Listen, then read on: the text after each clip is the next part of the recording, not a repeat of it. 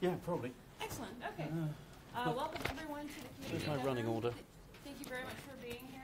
We are now pleased to welcome Rich Sands and Simon Phipps to talk to us about building frequently asked questions documents. So thank you very much for being here, Simon and Rich.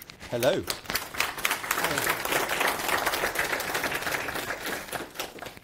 Hi, I'm Simon, and this is my friend Rich. We used to work. This is Simon, just so we're all clear. We used to work at Sun Microsystems, and one of the things you look back at your career and you work out what your career highlights were. One of them was making the Java platform GPL, and one of the little-known facts about that is that wouldn't have happened without Rich writing an FAQ. It would have been absolutely impossible for it to happen, and so we're here to explain to you why that was. So I don't know if you can imagine this situation.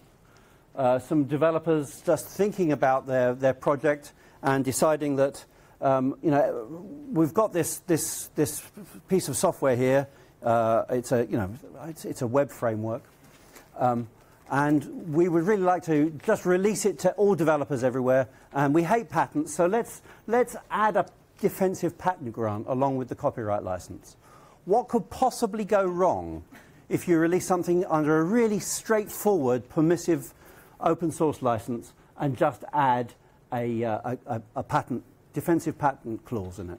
Can't imagine what could you imagine anything going wrong with doing that? No, can't imagine anything going wrong with that.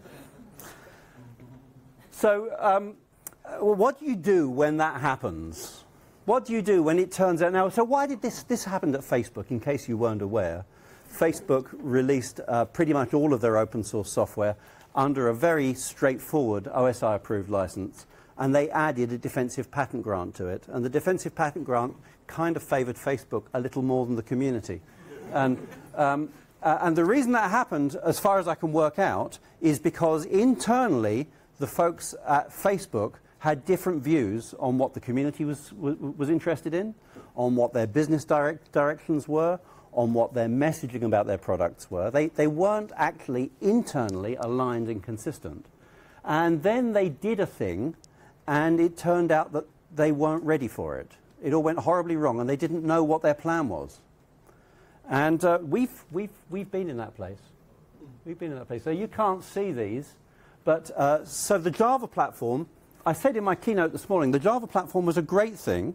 The Java platform was the first real big commercial project that used an unrestricted source code license that you could just pick the source code up and do what you want with it.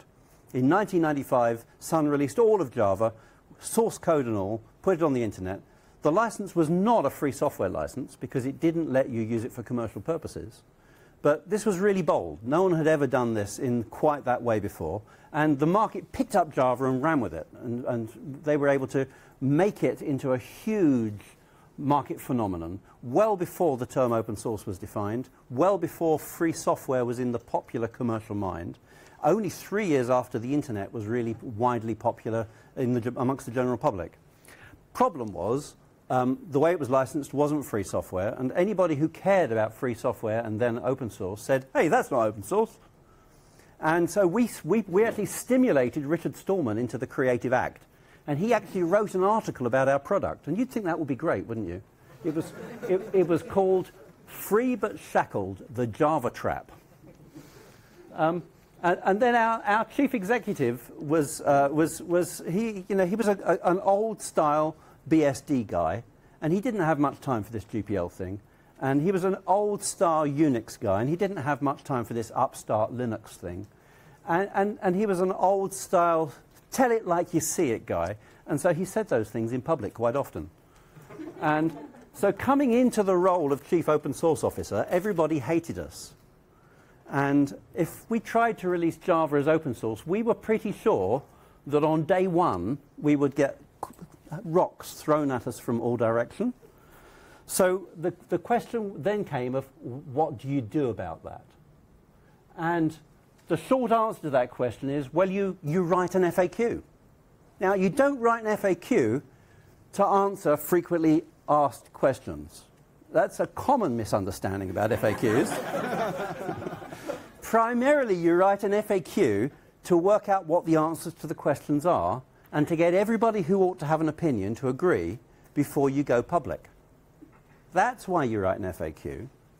And so you write an FAQ to test and refine your strategy and to get everybody, to get your legal counsel, your VP of marketing, your VP of engineering, your VP of OEM sales, everybody in your company to agree what your strategy is.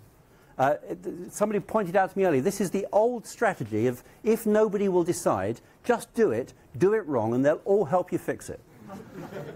So that's what we're doing here. And by doing this, we created consistent messages, and that led to establishing trust through transparency. If you can stand in front of a FOSDEM audience and answer questions about your considered to be proprietary product, and nobody throws anything, then you have got a coherent strategy. And I'm proud to say that wasn't my first FOSDEM keynote this morning, because I did that as well. In 2006, I spoke at FOSDEM and I explained we were making Java open source, and everybody cheered. And that's all because of him. So, Rich. So, yeah, let's have the thing. Okay. I'm just going to hold it. So, who's the audience for an FAQ like this?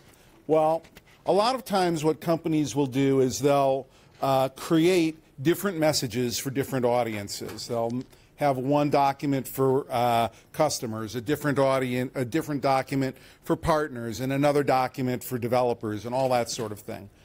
But that doesn't work in this case, because developers are actually a very tough audience and really understand what's going on with developer initiatives at a pretty deep level. And developers are also very allergic to spin and to seeing different messages to different people. So you have to focus your message on developers. And what you do is you actually get very transparent. You tell them what the truth is. And amazingly, all of these other audiences, your customers, your partners, the media, the analysts, they all actually love this, because you're being a lot more forthcoming, a lot more unvarnished with the message that you're putting out to developers. And so all of these other audiences that are used to getting spin actually get the unvarnished truth, and they like it as well. So if you can satisfy developers, you'll satisfy all of the audiences. So don't try to create an FAQ for customers and another FAQ for partners or whatever. Just do the FAQ for developers. Oh, yes. You're the scroll man. Yeah, you've got to pay attention, haven't I? Just if only that was a touch screen. The GNU General Public License is the most popular. That's a preview of what's to come. You thought you were just getting us, but you're getting RMS as well. Okay, so what's the most important thing that developers are looking for? They're looking for the truth, the whole truth, and nothing but the truth. In a word, they're looking for transparency. So transparency is actually a difficult thing for corporations, because a lot of times the people who are responsible for messaging, marketeers, etc., have developed a lot of skill at convincing people what they want to convince people of, and it actually works. So transparency is very scary for companies, but that's why this actually works. So if you deliver what developers are looking for, they will actually cut you a lot of slack. They'll give you the benefit of the doubt, even if they don't like all of the messages that that you're giving them. Oops. Oops. It's coming. Keep on going.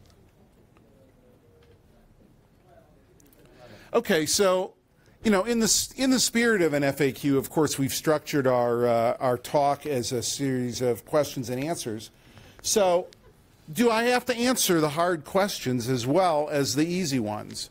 Well, yes, you do have to answer the hard questions, and the reason is that nothing is really all that new about developer initiatives. We've got decades of experience with this kind of stuff, and developers know where the traps are, where the difficult questions are, And they're going to be expecting answers. So if you can answer those hard questions, you do two things. The first is you actually prove to the developers that you've thought things through and that you know what you're doing.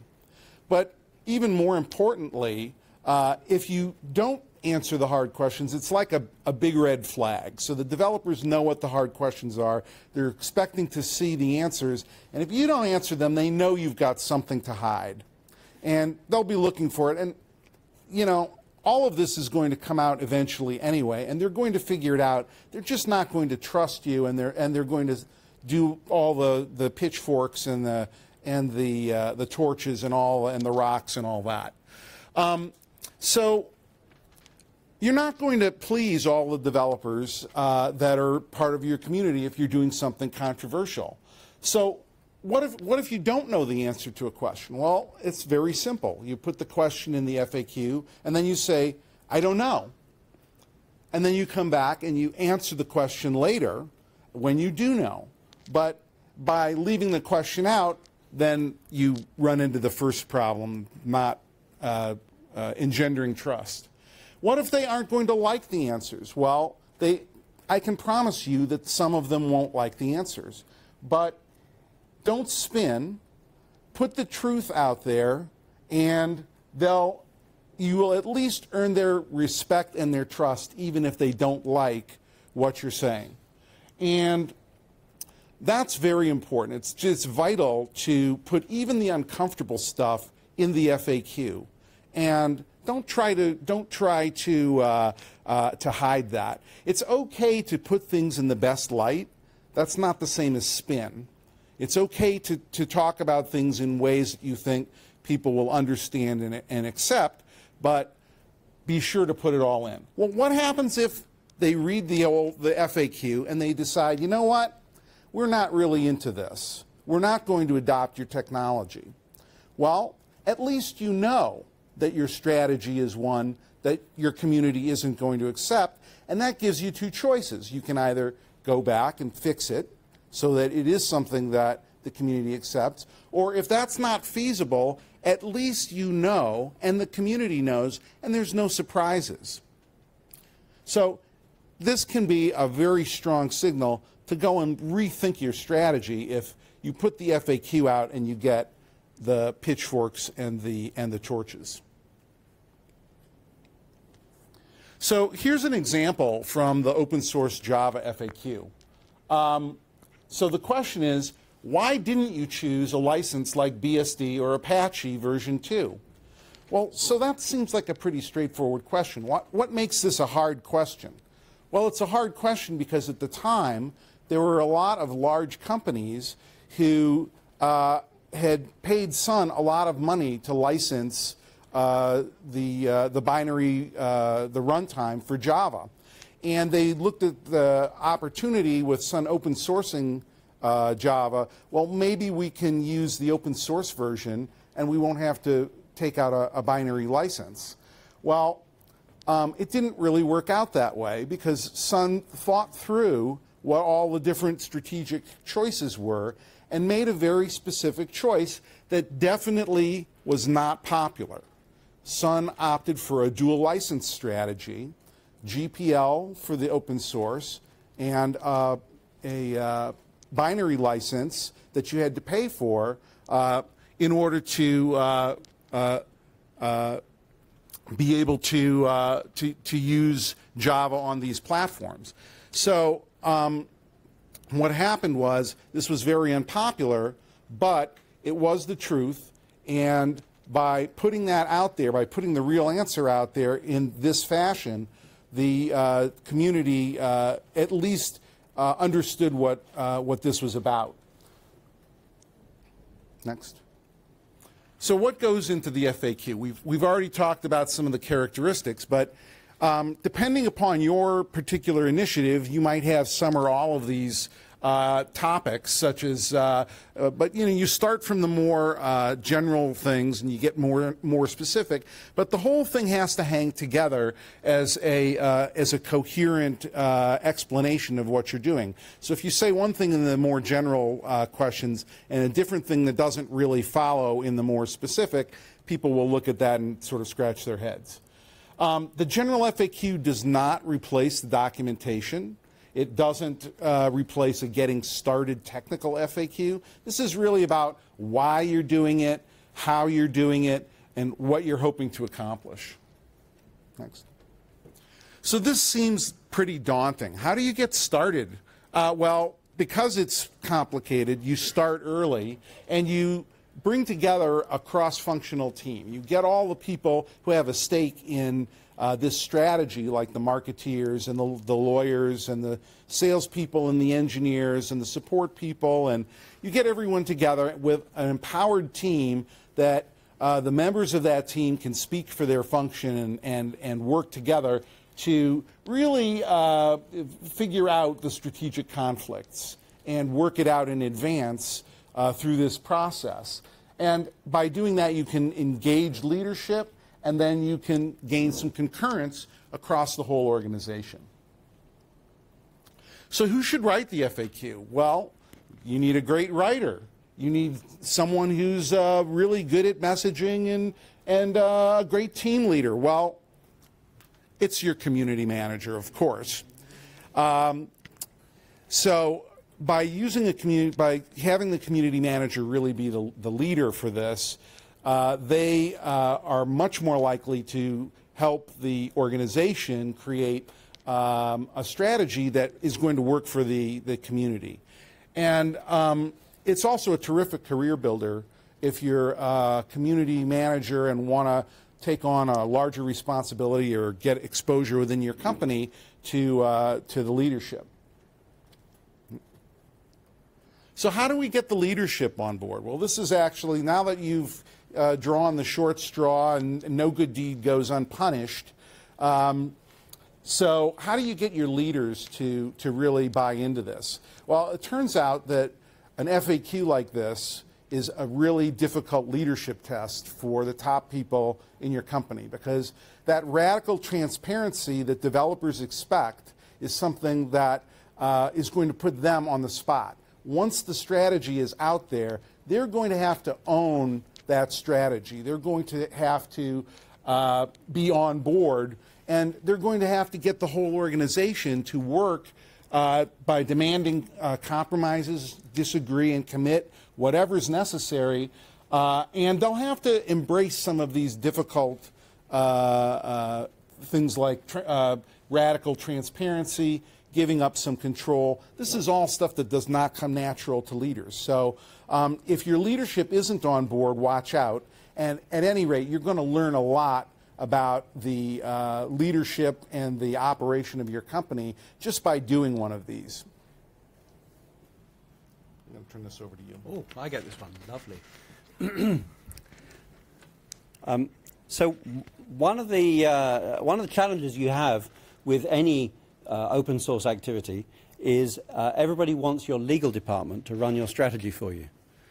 And when it comes to engaging in this sort of radical transparency, where you actually tell the community truthfully what it is that you're doing, it turns out your legal team may have a few questions for you. In fact, they will quite possibly think that transparency is just too risky, that really you can't afford to tell people the truth, and really you should take a leaf out of Oracle's book and just surprise everybody each time you do something. And, you know, they're right. That radical transparency is legally very risky. One of the reasons it's very risky is because the act of discussing the difficult things puts on the record on your email system a set of arguments that are discoverable in a lawsuit. And consequently, those arguments can be brought back and played back during the lawsuit to show that you were not actually as firm as you think you were, as people think you were, about your strategy. This isn't theoretical. This actually happened during the Oracle v. Google lawsuit. I was one of the. I was giving testimony. I was one of the witnesses, and I did have emails brought up out of the discussion about the FAQ that where I was asked questions about whether I was telling the truth about my position in court and whether my position was defensible, coherent, sane, and whether I was an idiot. It's great being a witness in court. So you are actually creating risks. The question you have to ask yourself is the price worth paying? And if you are committed to working in an open source community, then the answer is yes, that it is a price that's worth paying. Because if you don't do this, you simply won't be able to get the network effect that goes with the community, which is the thing you're going into open source in a community to go and get in the first place. You're buying trust at the price of legal risk.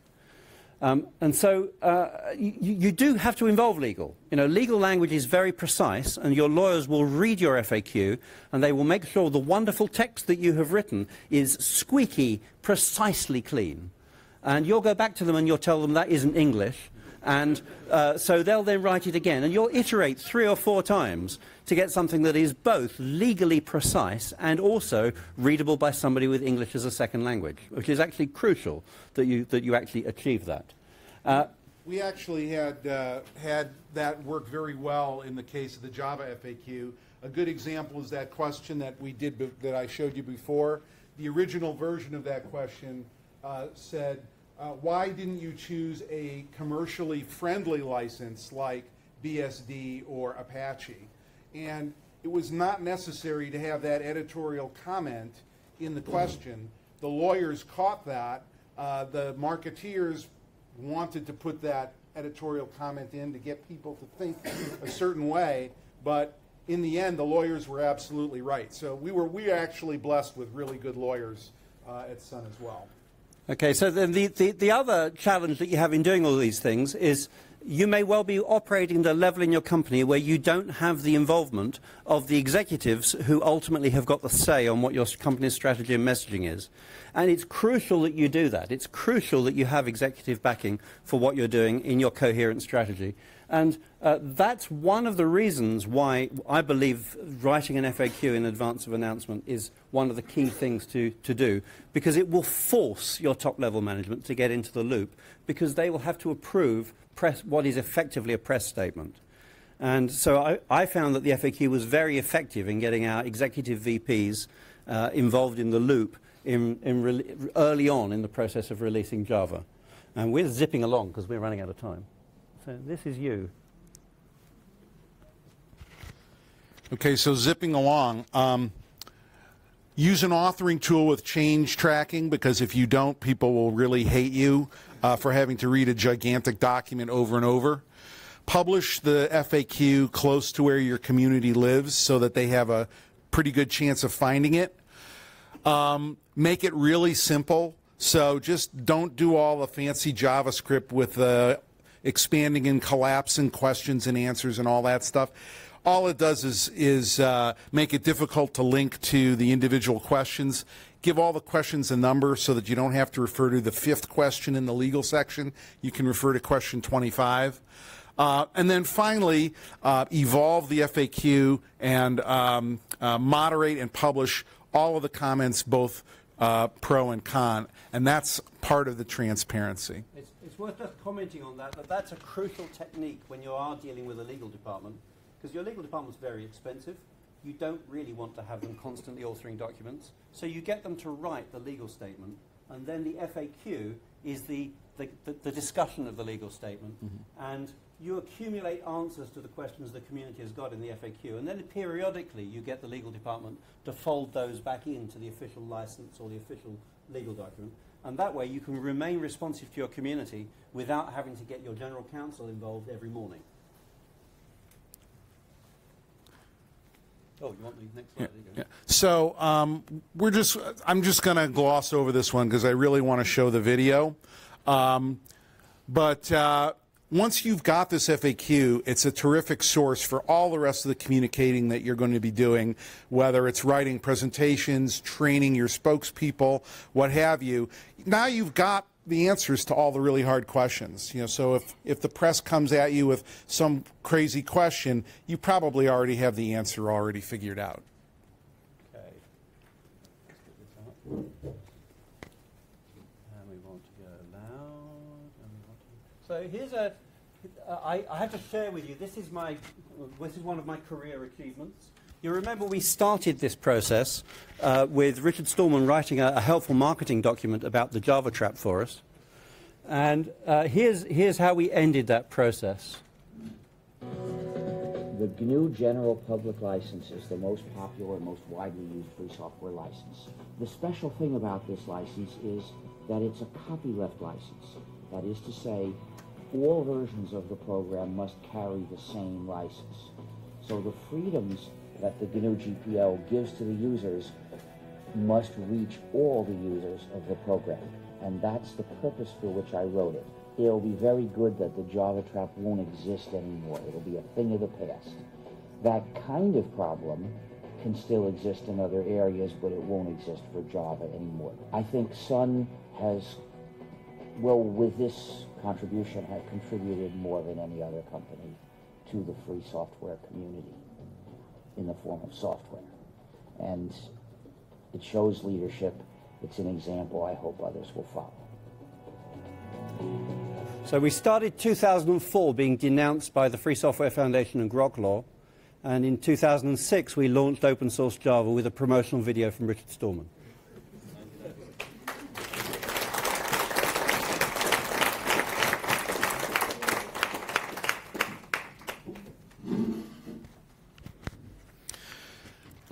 So how do you convince your organization to embrace this kind of radical culture change? It's not, you can't start with something like the open source Java FAQ. You have to start much smaller. And that's what we did. We had a pilot that was a different license that was related to Java that we used to get the Debian community to ship Java binaries. And we camped out on the Debian legal mailing list for quite some time answering questions, and we had an FAQ that Debian used to better understand what we were doing, and it really worked, and that proved that this technique was effective. The other thing we did was we very methodically introduced the top leadership at Sun to top leaders in the free and open source software world. We had a series of events. We had some dinners, we had some meetings, and they got to know each other face to face and got to develop that trust. And it's much harder to throw rocks at people if you know them. With that, this is some resources. I wrote a thing called the FAQ, which is just what it sounds like. The Open Java FAQ was archived by the ICE-T project. And Android, Creative Commons, and Apache all have FAQs that follow a similar approach to what we're talking about. So with that, We're done. we're done.